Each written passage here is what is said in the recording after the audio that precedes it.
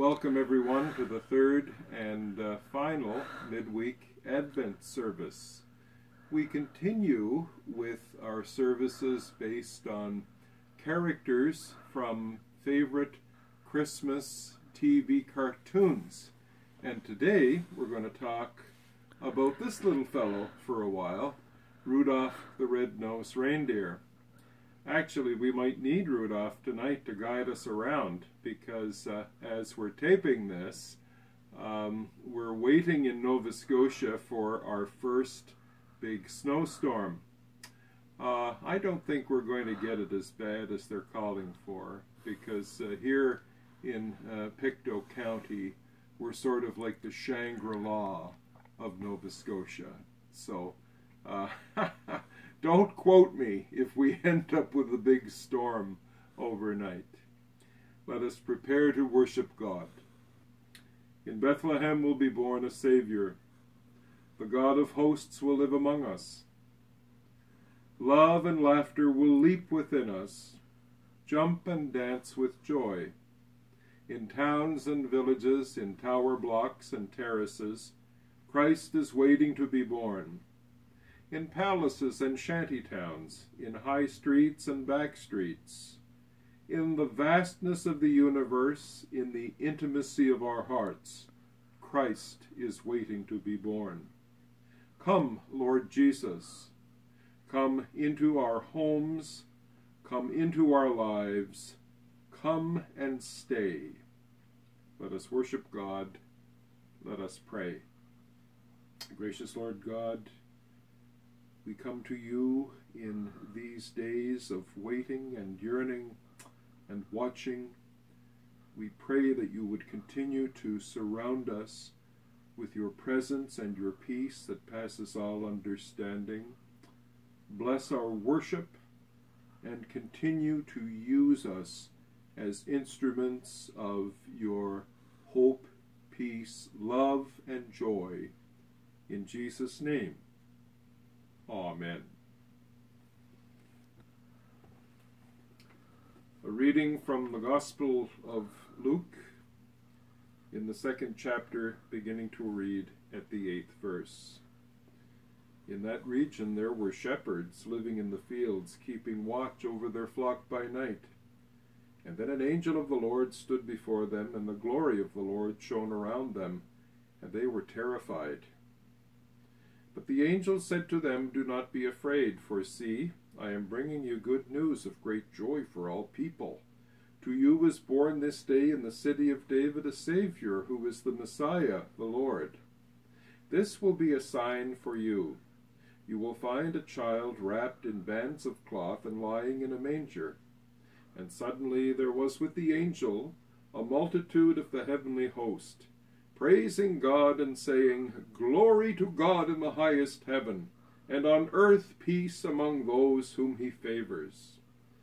When the angels had left them and had gone into heaven, the shepherds said to one another, "Let us go now to Bethlehem and see this thing that has taken place, which the Lord has made known to us." So they went with haste and found Mary and Joseph and the child lying in the manger. And when they saw this, they made known what had been told them about this child. And all who heard it were amazed at what the shepherds told them.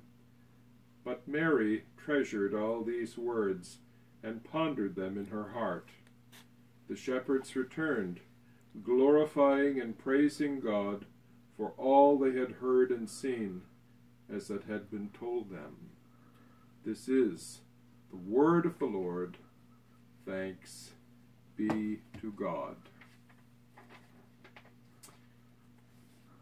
I'd like to talk a little about misfits. Well, I guess this series in many ways has been based on misfits. When you think of Charlie Brown, when you think of the Grinch, and then our friend Rudolph in the 1964 TV show, he sang along with Hermie, the toy maker elf, a song about misfits. In our scripture reading, the shepherds were probably the biggest misfits of the Christmas story. And they live out in the fields. They're suffering all kinds of deprivations and dangers in order to protect the flock. Their ways would not be gentle, and they, for all their dedication and willingness to lay down their lives, would still be regarded as disaffected misfits. Professor William Barclay has commented that the shepherds were despised by the orthodox good people of the day, mainly because they were unable to keep the details of the ceremonial law, which included all the meticulous hand washings among countless rules and regulations. And yet, as Barclay points out, it was to simple men of the fields that God's message of a Savior first came. Part of my devotions this morning included the reading of the first 11 verses of Matthew's Gospel, and that is the long list of the genealogy of Jesus, all of those names that, well, nobody wants to read in church. It begins by recalling the over 40 generations of Jesus' family tree. And let's face it, some of the branches of that tree were not too great. When you think of it, many of them were quite undesirable.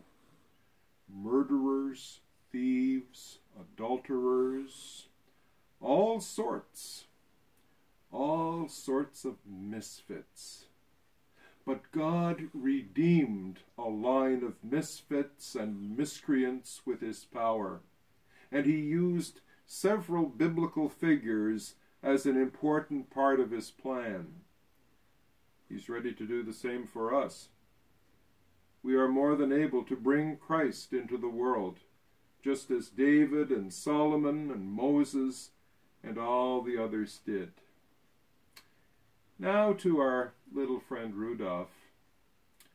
The 1964 TV adaptation of Rudolph the Red-Nosed Reindeer is a tale of misfits. There's Rudolph, born with a nose that glows in the dark. Hermie, the toy maker elf who really wants to be a dentist. Yukon Cornelius, the dog sled driver who usually ends up pulling the sled while his huskies sit on it. And, of course, the Bumble, the abominable snow monster. Tired of being teased, Rudolph runs away, and the Bumble decides to have him for lunch. If it can't have him, it'll have his family. So Rudolph defends his family with his new antlers. Yukon Cornelius drops an avalanche on the Bumble, and Hermie removes all its scary teeth. Now back at Christmastown, Santa comes to the conclusion that even misfits have a place. Yukon Cornelius brings a tame Bumble into town, and they discover that it's tall enough to put a star on the Christmas tree.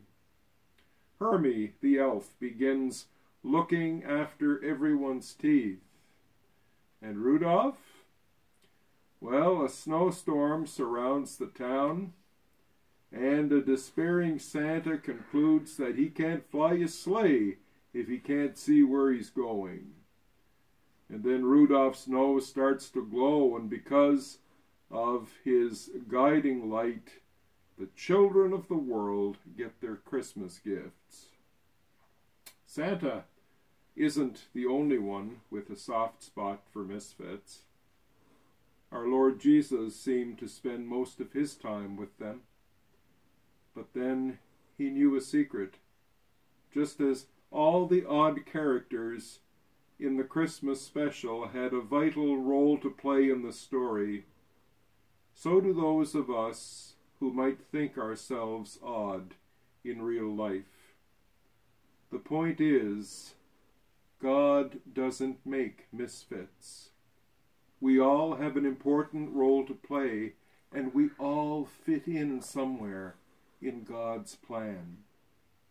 We may have to navigate the snowstorm of life for a little while, but with God as our guiding light instead of Rudolph, we'll get there and find the place, the profession, or the person he made us for.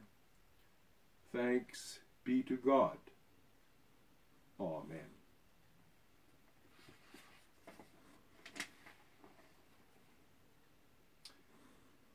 In our prayer of intercession, each petition will end with the words, "Hear us, O God," and the response will be, "Your mercy is great." Let us pray. Stir up in our hearts an eagerness for your coming.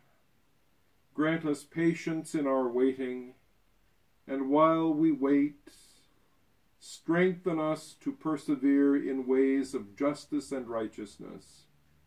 Hear us, O God. Your mercy is great. In this season, nurture dry and dormant lands so that they will blossom in the coming months.